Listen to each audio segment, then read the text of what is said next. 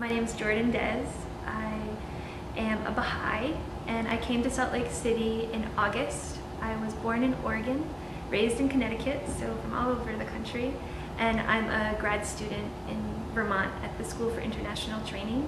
I'm studying sustainable development, and I'm 6 months pregnant. And my faith as a child, I was raised in the United Church of Christ, which is, you could picture like the big white churches in New England, very typical New England fashion. So I decided to become baptized when I was 13. My parents made it up to me, left it to my decision, but at the same time, I think the decision, it still wasn't mine, because at 13, you're totally influenced by your friends, and everybody around me was Christian at the time. And I'm now a Bahai, and I learned about the Bahai faith from my husband.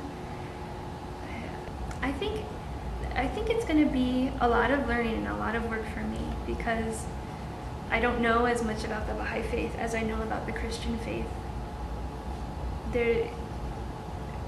I have more of an understanding of God. Baha'is say God is an unknowable essence, so it's not something that I don't understand God better now, but I have developed, worked on my relationship with God to a certain extent. But there was no big bang moment. There was a lot of moments that slowly led up to becoming a Bahai. I was really a seeker, as one could call it, like really seeking a faith for, really studying also the Bahai faith, maybe for about 2 years.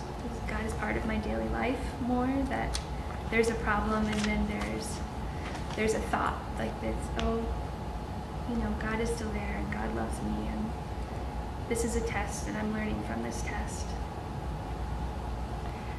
And also because there is that progressive revelation, Bahai faith never asks you to reject your past beliefs or reject other religions. It's part of our religion. I went home for Christmas this past year as a Bahai and celebrated Christmas with my parents. And Bahai education includes learning about Islam and learning about Judaism and learning about Christianity and learning about Hinduism. This is part of a Bahai religious education.